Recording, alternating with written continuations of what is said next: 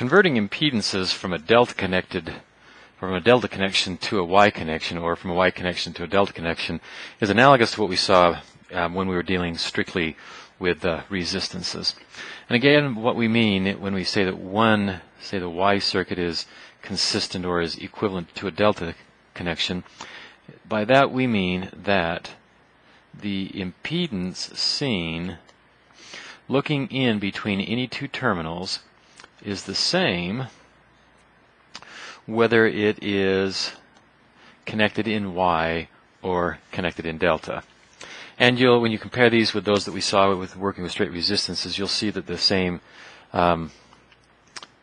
relationships hold. On this side here we have the Y to delta connection, and here we have converting delta connected load to a Y connected load. So the Y connected load impedances are Z1, Z2, and Z3. The delta connected are Z sub A, Z sub B, and Z sub C, where Z1 is connected to node 1, Z2 is connected to node 2, Z3 is connected to node 3, and Z sub A is the impedance opposite the number 1 terminal. Z sub B is the impedance opposite the number 2 terminal, and Z sub C is the impedance opposite the 3rd terminal.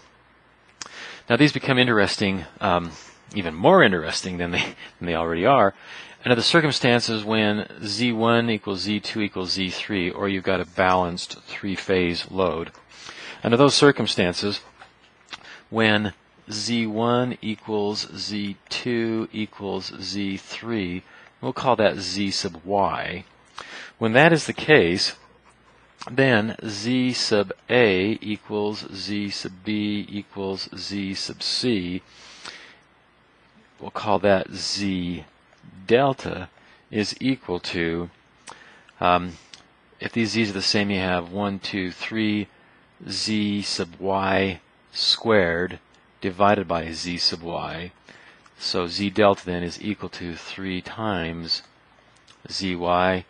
And over here you do a similar situation where Z sub A equals Z sub B equals Z sub C equals, call that again Z delta. Then Z1 will equal Z2 will equal Z3, call that ZY. And that is then, here you'd have Z delta squared over 3 Z delta, or Z sub Y then is equal to Z delta divided by 3.